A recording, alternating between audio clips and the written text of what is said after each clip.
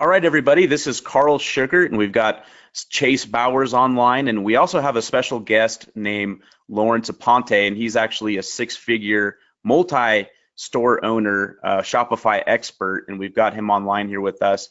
And I just wanted to welcome everybody to the call. Make sure you guys can hear me. I just went ahead and hit record right now, so we're going to be able to record this and give you guys access to it shortly. Hopefully this call won't last too long, maybe like 45 minutes to an hour, just depends on how quickly we get through this. And the reason why we're having this webinar is because we actually wanted to make sure that we were able to answer all of the questions that we're getting. We're actually getting loads and loads of questions on the chat feature that we have on our front end sales page. And so basically we decided to put this thing together. That way we can just make sure that you guys understand. Now, one of the biggest questions that we continue to get as we're getting started with the Shopify app is we're getting questions from people that are not familiar with drop shipping or Shopify stores or e-com, the e-com business in general. And so basically we're just putting this together so that way we can get that out to you guys right away and show you how quickly and how easily it is to use the Shopify app. Now, Shopify has literally grown. It's literally exploding. I believe the last time I looked at the statistics that there was well over 100,000 stores and thousands of stores are growing. And because everybody is moving from offline to online. I mean, just think about how big Amazon has grown over the years, and think about how big some of these other places like AliExpress has grown over the years. And it's the opportunity is now, and it's a sustainable business that really anybody could get into and easily make six figures a year right away in this business, as long as you have some tools and you have some training and stuff like that. And so we want to provide that for you because we want to continue to see many, many success stories down the road. Now, what I'm going to do is I'm going to ask Chase. We've got kind of a little outline of stuff that we want to go over in this call, and I'm going to ask him to kind of go over how to set up your store. But before I do it, I've got Lawrence here, and Lawrence is actually going to show you some of the results that he's had. He's going to tell you his story about where he came from, how he started, how long he's been in the business, and how quickly he was able to scale his business out to multiple stores that are doing six figures. And these are things, guys, these are things that you guys could do easily on your own. Just got to start somewhere, right?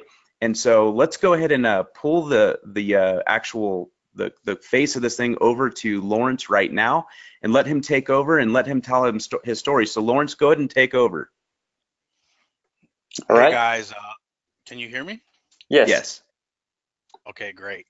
Lawrence Aponte here. So for those of you that don't know me, I've been doing Shopify now since August. It was when I first started it, and since then I've expanded it, and I now have like 5 stores. I do about like 95% drop shipping, and show you guys one of my stores here. It's super quick deals, and basically if you see here in the corner, this is from when the store first started, was in September till March till now, and you can see we've done about $140,000 in sales. Wow. Yeah, here's another one of ours. This one here we started in August. This was the very first store that we did, and this is like from August to December, and we did 137,000.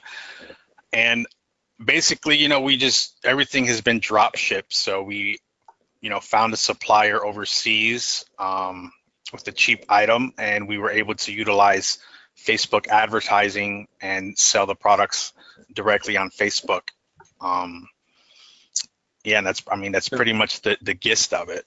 So I mean, so Lawrence, just to kind of go into that a little bit deeper too, is you started in September, or when did you say you started in August? Yeah, August. Yeah, August was when we first started, August 3rd. August 3rd. Okay, so you started the store on August 3rd, and it looks like, the cool thing about the back end of this is, guys, too, this is the back end. This is like your area of the Shopify store where you can actually see like your sales results. You can do like customer management and stuff like that. Now, if you notice, it gives you tons and tons of detail back here. Like I'm looking at like where's the #1 country where most of your sales are coming from, or most of your, I would say, like your traffic that's going to your store. a graph, that beautiful graph right there where it shows like I'm looking at him saying, I'm thinking to myself, okay, August 3rd, he started, he made some sales, he had some small wins, and then Right. somewhere in like the middle towards the end of August, you actually just started crushing it and having major wins. Let me ask you, Lawrence, when you first had your first $1,000 day, how did that feel? Wow, I was so ecstatic. I mean, I couldn't believe it. I went from literally, like having no sales.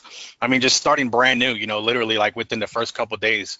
I mean, you can see here we had like $23 on the first day, the second day $130, and it just continued to grow and grow as I, spent more money on advertising. And then How much? before you know it, I mean, it was like $1,000 days were nothing, and it was And like I'm 3,000. Yeah. yeah, I'm looking at that like I'm thinking to myself. So I'm looking at that. I'm seeing like you open the store and like 16 days later you had 16 or 17 days later you had your first $1,000 day. How much time did you spend actually building that store? Um, the process at first, I mean, was kind of difficult. I mean, because I was like finding products on a site called AliExpress, Uh-huh. and I mean, it was when I say difficult, it was just hard because it was like a long process just moving the products over, Mm-hmm. and so it was kind of time consuming at first. But once I moved a few products and then I started selling a few things, it didn't take very long to set up a store at all. It's kind of like driving a car. Like the first time you try to drive a car, you don't know how to push the clutch in, and if you're driving a stick, especially, you got to learn all that stuff and get a feel for it, and you have to get like burn that muscle memory to learn how to do it. And kind of too to give you guys that are live on here to give you guys like a backstory of Lawrence and even Chase Bowers. They're actually in a mastermind together, and Lawrence, part of the biggest reason, like he just said that the research end of things took forever to find the products and stuff like that. And Chase kind of surveyed Lawrence in the mastermind and said, what's your pain points, man? What are the things? Because Chase is more of a developer, and he's like, what are the areas that you're you're struggling with, or what are the things that take you forever? And so one of the things that took him forever that just popped out was the fact that you'd have to open and click every single vendor to see if they even accept ePacket. That was like the first problem that was an easy solution to figure out. The second problem was cutting and pasting. Lawrence, if you don't mind going back to like an AliExpress store and just going to a vendor. Yeah, sure. Hey, and Carl, I don't want to interrupt here, but let's take it back to a very, very, very high level where we are talking about just like what is drop shipping. It shouldn't take long, but just Yeah. like, what is it? Like what, and why do you do it? And what's the benefits? A lot of people think you have to bulk order products and store inventory. So kind of what are some of the benefits of drop shipping, and why would you do it, and kind of what is it just in a general sense? Are you asking me or are you asking Lawrence? Uh, I'm asking, yeah, Lawrence, if you'll just take a moment to kind of explain. Yeah, drop shipping is basically where it's sort of like an arrangement where there's a supplier where, in this case, we'll use AliExpress as an example. AliExpress has tons and tons of products. So these